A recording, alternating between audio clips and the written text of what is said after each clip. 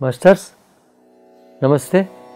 ಎಲ್ಲ PMC ಕನ್ನಡ ವಾಹಿನಿಯ ವೀಕ್ಷಕರಿಗೆ ಪ್ರಣಾಮಗಳನ್ನು ಸಲ್ಲಿಸುತ್ತಾ, ಮೊದಲನೇದಾಗಿ ಗುರು ದಂಪತಿಗಳಿಗೆ ಅವರ ಚರಣಾರ ವಂದನೆಗಳಿಗೆ ಪ್ರಣಾಮಗಳನ್ನು ಸಲ್ಲಿಸುತ್ತಾ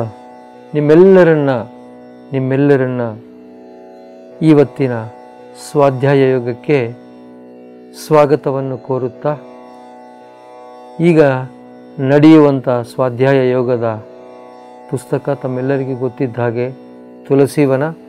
ಪತ್ರಿಜಿ ಅವರಿಗೆ ಬಹಳ ಇಷ್ಟವಾದಂಥ ಪುಸ್ತಕ. ಯಾಕಂದರೆ ಅತ್ಯದ್ಭುತವಾದಂಥ ಮಾರ್ಗದರ್ಶನ ನೀಡುವಂಥ ಪುಸ್ತಕವು ಇದು ಆಗಿದೆ.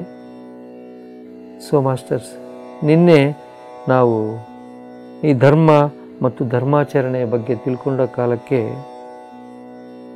ಧರ್ಮವನ್ನು ಆಚರಿಸಿದ್ದವನು, ಧರ್ಮವನ್ನು ಯಾರು ಕಾಪಾಡ್ತಾ ಇರ್ತಾರೋ, ಧರ್ಮವನ್ನು ಯಾರು ಪೋಷಿಸ್ತಾ ಇರ್ತಾರೋ, ಆ ಧರ್ಮವೇ ಮತ್ತೆ ತಿರುಗಾ ಅವರನ್ನು ಕಾಪಾಡ್ತಾ ಇರುತ್ತೆ ಅಂತ ತಿಳ್ಕೊಂಡಿದ್ದೀವಿ. ಸೊ ಎಷ್ಟೊಂದು ಧರ್ಮಗಳು ಇರಬಹುದು, ಆದರೆ ಪತ್ರಿಜಿಯವರು ಎಲ್ಲರಿಗೆ ಏನು ತಿಳಿಸ್ತಾರಂದರೆ, ಭಾಳ ಇಂಪಾರ್ಟೆಂಟ್ ಆಗಿರುವಂಥ 9 ಧರ್ಮಗಳ ಬಗ್ಗೆ ನಮ್ಮೆಲ್ಲರಿಗೆ ತಿಳಿಸ್ಕೊಟ್ಟಿದ್ದಾರೆ ಅವರು. ಈ 9 ಧರ್ಮಗಳನ್ನು ತಪ್ಪದೆ ಆಚರಿಸಿದರೆ ಮನುಷ್ಯ ಇರುವ ಸ್ಥಿತಿಯಿಂದ ಉನ್ನತ ಸ್ಥಿತಿಗೆ ಬೆಳೀತಾನೆ.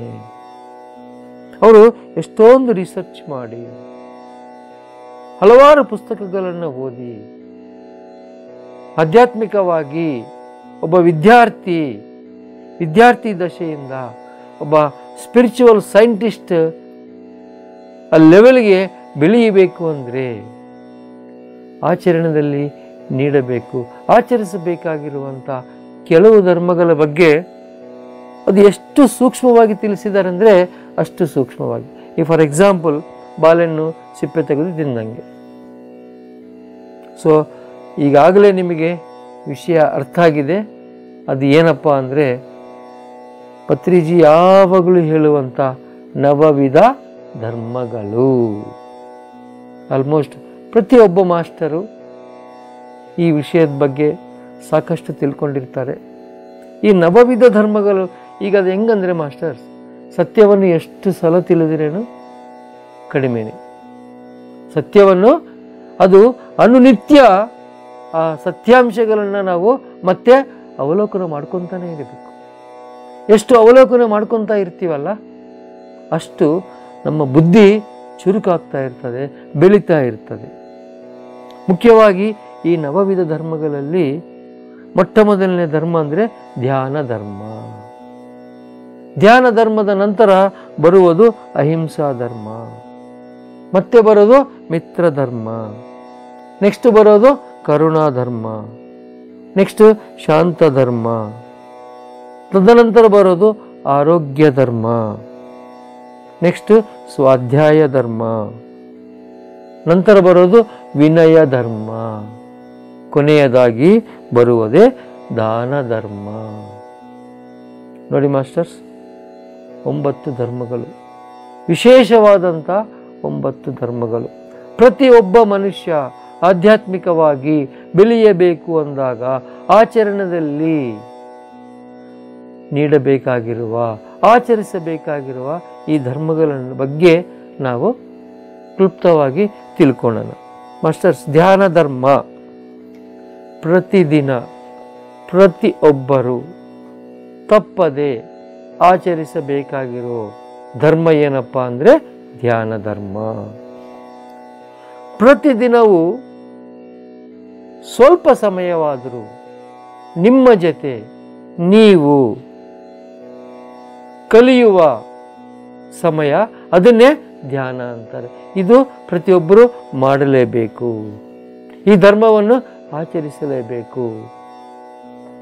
ಇನ್ನೊಂದೇನೆಂದರೆ, ಆತ್ಮ ಎನ್ನುವುದು ಆತ್ಮದಲ್ಲಿ ಆತ್ಮವಾಗಿ ತಗ್ಗಿ ಬಗ್ಗಿ ಇರುವುದೇ ಈ ಧ್ಯಾನ ಧರ್ಮ. ಮತ್ತೊಮ್ಮೆ ತಿಳಿಸ್ತೀನಿ ನೋಡಿ. ಆತ್ಮ ಎನ್ನುವುದು ಆತ್ಮದಲ್ಲಿ ಆತ್ಮವಾಗಿ ತಗ್ಗಿ ಬಗ್ಗಿ ಇರುವುದೇ ಧ್ಯಾನ ಧರ್ಮ. ನೆಕ್ಸ್ಟ್ ಮಾಸ್ಟರ್ಸ್, ಅಹಿಂಸಾ ಧರ್ಮ. ಪಿರಮಿಡ್ ಸ್ಪಿರಿಚುವಲ್ ಸೊಸೈಟಿ ಮೂಮೆಂಟ್ ಮುಖ್ಯವಾಗಿ ನಿಂತುಕೊಂಡಿರೋದೇ ಒಂದು ಧ್ಯಾನ ಧರ್ಮ, ಇನ್ನೊಂದು ಅಹಿಂಸಾ ಧರ್ಮ. ಪ್ರಪಂಚದಲ್ಲಿ ಯಾರು ಹಿಂಸಾ ಚೋಡೋ ಅಂತೇಳಿ ಮಾತಾಡ್ತಾರೆ ಇಲ್ಲೋ ಗೊತ್ತಿಲ್ಲ, ಬಟ್ ಯಾವುದೇ ಒಂದು ಸಂದರ್ಭದಲ್ಲಿ ಆಗಲಿ, ಯಾವುದೇ ಒಂದು ಸನ್ನಿವೇಶಗಳಾಗಲಿ, ಪತ್ರಿಜಿ ಅವರು ಮೊದಲು ಮಾತಾಡೋದೇ ಅಹಿಂಸಾ ಧರ್ಮ. ಸಸ್ಯಾಹಾರದಿಂದಲೇ ಮಾನವ ಜೀವನವನ್ನು ಸಾಗಿಸಬೇಕು. ಭೌತಿಕ ಪರವಾಗಿ ಯಾವ ಪ್ರಾಣಿಯ ಮೇಲೆ ಅತ್ಯಾಚಾರ ಆಗಲಿ ಹತ್ಯಾಚಾರ ಆಗಲಿ ಮಾಡದೇ ಇರುವುದೇ ಅಹಿಂಸಾ ಧರ್ಮ. Very simple masters. ನಮ್ಮ ಹೊಟ್ಟೆಯನ್ನು ಸ್ಮಶಾನವ, ಸತ್ತ ಪ್ರಾಣಿಗಳನ್ನು ತಂದು ಮತ್ತೆ ಅದಕ್ಕೆ ಮಸಾಲ ಹಾಕಿ ಇಲ್ಲಿ ಹಾಕೊಂಡಕ್ಕೆ. ಸೊ ಹಾಗಾಗಿ ಸಸ್ಯಾಹಾರಾಗಿ ಜೀವನ ಮಾಡುವುದೇ ಉನ್ನತ ಜೀವನ ಅಂತೇಳಿ ಎಲ್ಲರೂ ಅರ್ಥ ಮಾಡಿಕೊಂಡು ಸಸ್ಯಾಹಾರಿಗಳಿಗೆ ಜೀವಿಸಬೇಕು. Live A pure vegetarian life. Next ಬರುವಂಥ ಧರ್ಮ ಮಿತ್ರ ಧರ್ಮ. ಮಿತ್ರ ಧರ್ಮ ಅಂದರೆ I have 10 friends, 15 friends, 30 friends. ಇದೊಂದೇ ಅಲ್ಲ ಮಾಸ್ಟರ್ಸ್. ಸಕಲ ಪ್ರಾಣಿಕೋಟಿಯೊಂದಿಗೆ ಈ ಭೂಮಂಡಲದ ಮೇಲೆ ಜೀವನ ಮಾಡತಕ್ಕಂಥ ವೃಕ್ಷ ಜಾತಿ, ಪಕ್ಷಿ ಜಾತಿ, ಜಲಚರಗಳು, ಓಕೆ, ಎಲ್ಲವೂ ಜೊತೆ ಪ್ರೀತಿಯಿಂದ ಮಾನವತೆಯಿಂದ ಔಟಿಕೆ ಹಿಂಸೆ ಕೊಡದೆ ಜೀವಿಸೋದೇ ಮಿತ್ರ ಧರ್ಮ. ಯಾವ ಪ್ರಾಣಿಯನ್ನು ಹಿಂಸಿಸಬಾರ್ದು. ಎಲ್ಲರೂ animals are not your food, they are your friends. ಇದನ್ನು ಫಸ್ಟ್ ಅರ್ಥ ಮಾಡ್ಕೋಬೇಕು. Animals are not your food, animals are your friends. Next point ಕರುಣಾಧರ್ಮ. ಕರುಣಾಧರ್ಮ ಅತ್ಯಂತ ಸೂಕ್ತವಾಗಿ ಅರ್ಥ ಮಾಡ್ಕೋಬೇಕಂದ್ರೆ ಆರ್ಥಿಕ ಪರವಾಗಲಿ ಬುದ್ಧಿಪರವಾಗಲಿ ದಯನೀಯ ಸ್ಥಿತಿಯಲ್ಲಿರುವಂಥ ಪ್ರಾಣಿಗಳನ್ನು ಸಾಧ್ಯವಾದಷ್ಟು ಸಹಾಯ ಮಾಡಬೇಕು. ಅವರು ಮನುಷ್ಯರಾಗಿರ್ಬೋದು, ಪ್ರಾಣಿ ಆಗಿರ್ಬೋದು, ಯಾರೇ ಇರ್ಬೋದು. ಆ ಕರುಣಾಧರ್ಮ ಅನ್ನೋದು ಪ್ರತಿಯೊಬ್ಬರಿಗೂ ಇರಬೇಕು. ದಯನೀಯ ಸ್ಥಿತಿಯಲ್ಲಿರುವಂಥ ಸಕಲ ಪ್ರಾಣಿಕೋಟಿಗೂ ನಿನ್ನಿಂದ ಎಷ್ಟು ಸಾಧ್ಯ ಆಗುತ್ತೋ ಅಷ್ಟು ಸಹಾಯ ಮಾಡ್ತಾ ಇರಬೇಕು. ಇದೇ ಕರುಣಾಧರ್ಮ ಅಂತಾರೆ. ನೆಕ್ಸ್ಟು ಶಾಂತ ಧರ್ಮ. ಶಿರ್ಡಿ ಸಾಯಿಬಾಬಾ ಎಲ್ಲರಿಗೂ ಗೊತ್ತಲ್ಲ, ಅವರು ಪ್ರಬೋಧಿಸುವಂಥ ಒಂದು ಮುಖ್ಯವಾದ ಪದ ಸಬೂರಿ. ಈವನ್ ನಮ್ಮ ಪಿರಮಿಡ್ ಜ್ಞಾನ ನವರತ್ನಗಳಲ್ಲಿ ಬಹಳ ಮುಖ್ಯವಾದಂಥ ಪದ ಸಹನ. ಸಹನವಾಗಿರುವುದೇ, ಜೀವನದಲ್ಲಿ ಸಹನವನ್ನು ಪಡೆದಿರುವುದೇ ಶಾಂತ ಧರ್ಮ ಅಂತ ತಿಳಿಸ್ತಾರೆ ಪತ್ರಿಜಿ ಅವರು. ನೆಕ್ಸ್ಟ್ ಪಾಯಿಂಟ್ ಮಾಸ್ಟರ್ಸ್, ಆರೋಗ್ಯ ಧರ್ಮ. ಬಹಳ ಮುಖ್ಯವಾದಂಥ ಧರ್ಮ. ಪಂಚ ಭೌತಿಕ ಶರೀರವನ್ನು ಕುರಿತು ನಮ್ಮ ಜಾಗ್ರತೆ, ನಮ್ಮ ಕರ್ತವ್ಯ, ನಮ್ಮ ಶ್ರದ್ಧೆ ಸದಾ ಇರಬೇಕು. ಮಿತಾಹಾರವನ್ನೇ ತಿಂತಾ ಇರಬೇಕು. ಅವಶ್ಯಕತೆ ಇದ್ದಾಗ ನಿರಾಹಾರಿಗಳಾಗಿ ಜೀವಿಸಬೇಕು. ಈ ದೇಹವನ್ನು ಸದಾ ಕಾಪಾಡ್ತಾ ಇರಬೇಕು, ಕಾಪಾಡ್ಕೊತಾ ಇರಬೇಕು. ಏನಾದರೂ ಈ ಭೂಮಿಯ ಮೇಲೆ ನಾವು ಸಾಧಿಸಬೇಕು ಅಂದಾಗ ಮೊಟ್ಟ ಮೊದಲನೇದಾಗಿ ಬಹಳ ಮುಖ್ಯವಾದದ್ದು ಈ ದೇಹ ಅನ್ನೋದು ಎಂದಿಗೂ ಮರೆಯಬೇಡಿ. ಈ ದೇಹವನ್ನು ಚೆನ್ನಾಗಿ ಕಾಪಾಡ್ಕೋಬೇಕಂದ್ರೆ ನಾವು ಆರೋಗ್ಯವಂತರಾಗಿರಬೇಕು, ಆರೋಗ್ಯವನ್ನು ಚೆನ್ನಾಗಿ ಕಾಪಾಡಿಕೊಳ್ಳಬೇಕು. ಈ ಆರೋಗ್ಯವನ್ನು ಚೆನ್ನಾಗಿ ಕಾಪಾಡಿಕೊಳ್ಳುವುದೇ ಆರೋಗ್ಯ ಧರ್ಮವಾಗಿರುತ್ತೆ. ಮಾಸ್ಟರ್ಸ್, ಪತ್ರಿಜಿ ಅವರಿಗೆ ಬಹಳ ಇಷ್ಟವಾದಂಥ ಧರ್ಮ ಯಾವುದಪ್ಪ ಅಂದರೆ ಅವು ಧ್ಯಾನ ಧರ್ಮ, ಅಹಿಂಸಾ ಧರ್ಮ ಇವೆಲ್ಲ ಆದಮೇಲೆ ಸ್ವಾಧ್ಯಾಯ ಧರ್ಮ. ಜ್ಞಾನ ವಿಜ್ಞಾನ ಅನ್ನೋದು ಎಲ್ಲಿ ಸಿಗುತ್ತಪ್ಪ ಅಂದರೆ ಈ ಪುಸ್ತಕದಲ್ಲಿ ಸಿಗುತ್ತೆ. ನೋಡಿ ಮಾಸ್ಟರ್ಸ್, ಪತ್ರಿಜಿಯವರು ಅಕುಂಠಿತ ಸಾಧನೆಯಿಂದ ಅನೇಕ ಪುಸ್ತಕಗಳು ಓದಿದ ನಂತರ ಬರೆದಿರುವಂಥ ಒಂದು ಅತ್ಯದ್ಭುತವಾದಂಥ ಗ್ರಂಥ ಈ ತುಳಸಿವನ. ಸಪೋಸ್ ಇಂಥ ಒಂದು ಅತ್ಯದ್ಭುತವಾದಂಥ ಪುಸ್ತಕಗಳನ್ನು ನಾವು ಓದಿರಲಿಲ್ಲ ಅಂದರೆ ಇಷ್ಟೊಂದು ಜ್ಞಾನ ಪಡ್ಕೊಳ್ಳೋಕ್ಕೆ ಸಾಧ್ಯವಾಗುತ್ತಾ? ಈ ಥರ ಹಲವಾರು ಮಾಸ್ಟರ್ಸು ಅನೇಕ ಪುಸ್ತಕಗಳು ಬರೆದಿದ್ದಾರೆ. ಆ ಜ್ಞಾನದ ಮಕರಂದವನ್ನು ನಾವು ಪಡೆಯಬೇಕು, ಸ್ವೀಕರಿಸಬೇಕು ಅಂದಾಗ ಎಲ್ಲ ಮಾಸ್ಟರ್ಗಳ ಪುಸ್ತಕಗಳನ್ನು ಸದಾ ಓದ್ತಾನೇ ಇರಬೇಕು, ನಿತ್ಯ ವಿದ್ಯಾರ್ಥಿಯಾಗಿ ಜೀವನ ಮಾಡ್ತಾನೆ ಇರಬೇಕು. ಸೊ ನೆಕ್ಸ್ಟ್ ಪಾಯಿಂಟ್ ಮಾಸ್ಟರ್ಸ್, ವಿನಯ ಧರ್ಮ. ವಿನಯ ಧರ್ಮ ನಮಗಿಂತಲೂ ಆಯುಷ್ಯಲ್ಲೇ ಆಗಲಿ, ಬುದ್ಧಿಯಲ್ಲೇ ಆಗಲಿ, ಉನ್ನತ ಸ್ಥಿತಿಯಲ್ಲಿ ಇರುವವರ ಹತ್ತಿರ ನಾವು ಸದಾ ವಿನಯವಾಗಿ ಇರಬೇಕು.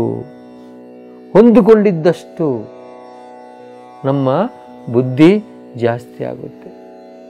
ವಿನಯವಾಗಿ ವಿಜ್ಞಾನವಂತರ ಹತ್ರ ಇದ್ದಾಗ ಅವರು ಜ್ಞಾನವನ್ನು ನಮಗೆ ಪ್ರಸಾದಿಸ್ತಾರೆ, ನಮಗೆ ತಿಳಿಸಿಕೊಡ್ತಾರೆ. ಸೊ ಹಾಗಾಗಿ ನಮಗಿಂತ ಬುದ್ಧಿಯಲ್ಲೇ ಆಗಲಿ, ವಯಸ್ಸಲ್ಲಾಗಲಿ, ದೊಡ್ಡವರಲ್ಲಿ ಉನ್ನತ ಸ್ಥಿತಿಯಲ್ಲಿ ಇರೋರ ಹತ್ರ ಎಂದಿಗೂ ವಿನಯವಾಗಿ ಇರಬೇಕು. ಸೊ ಕೊನೆಯದಾಗಿ ಬಹಳ ಮುಖ್ಯವಾದ ಧರ್ಮ ಯಾವುದಪ್ಪ ಅಂದರೆ ದಾನ ಧರ್ಮ. ಇದರಲ್ಲಿ ಇದು ಮುಖ್ಯವಿಲ್ಲ ಅನ್ನೋದು ಏನೂ ಇಲ್ಲ ಮಾಸ್ಟರ್ಸ್. ಈ ದಾನ ಧರ್ಮ ಅನ್ನೋದು ಬಹಳ ಮುಖ್ಯ. ನಮಗೆ ಎಷ್ಟು ಅವಶ್ಯಕತೆ ಇದೆಯೋ ಅಷ್ಟು ನಮ್ಮ ಹತ್ತಿರ ಇಟ್ಟುಕೊಂಡು ಉಳಿಕಿದ್ದನ್ನ ಇನ್ನೊಬ್ಬರಿಗಾಗಿ ಕೊಡುವುದೇ ದಾನ ಧರ್ಮ. ಅದು ಹೆಂಗಿರಬೇಕು? ನಾವು ಮಾಡುವ ಧ್ಯಾನ ಲೋಕ ಕಲ್ಯಾಣಕ್ಕಾಗಿ ಉಪಯೋಗಕರ ಆಗಬೇಕು. ಯಾರೋ ಏನೋ ಕೇಳಿದಾರೆ ಅಂದ್ಬಿಟ್ಟು ಕೆಲಸಕ್ಕೆ ಬರಲಾರ್ದಕ್ಕೆಲ್ಲ ದಾನ ಮಾಡೋದಕ್ಕಿಂತಲೂ ನಾವು ಮಾಡುವಂಥ ಪ್ರತಿಯೊಂದು ದಾನನೂ ಲೋಕ ಕಲ್ಯಾಣಕ್ಕಾಗಿ ಉಪಯೋಗಕರವಾಗಿರಬೇಕು. ಆವಾಗ ಆ ಒಂದು ನಾವು ಮಾಡುವಂಥ ದಾನಕ್ಕೆ ಒಂದು ಪರಮಾರ್ಥ ಅನ್ನೋದು ಸಿಗುತ್ತೆ. ಸೊ ಮಾಸ್ಟರ್ಸ್, ಈ ನವವಿಧ ಧರ್ಮಗಳನ್ನು ಯಾರು ತಪ್ಪದೆ ಆಚರಿಸ್ತಾ ಇರ್ತಾರೋ ಅವರ ಆಧ್ಯಾತ್ಮಿಕ ಬೆಳವಣಿಗೆ ಅನ್ನೋದು ಅದ್ಭುತವಾಗಿರುತ್ತೆ. ಆನಂದವಾಗಿ ಜೀವನ ಮಾಡೋಕ್ಕೆ ಅನುಕೂಲತೆ ಸಿಗುತ್ತೆ. ಇಷ್ಟು ತಿಳಿಸುತ್ತಾ ಮತ್ತೆ ನಿಮ್ಮ ಮುಂದಿನ ಭೇಟಿ ಮುಂದಿನ ಸಂಚಿಕೆಯಲ್ಲಿ ಮಾಸ್ಟರ್ಸ್. ಅಲ್ಲಿಯವರೆಗೆ ಎಲ್ಲರಿಗೂ ನಮಸ್ಕಾರಗಳು, ಧನ್ಯವಾದಗಳು. Thank you masters.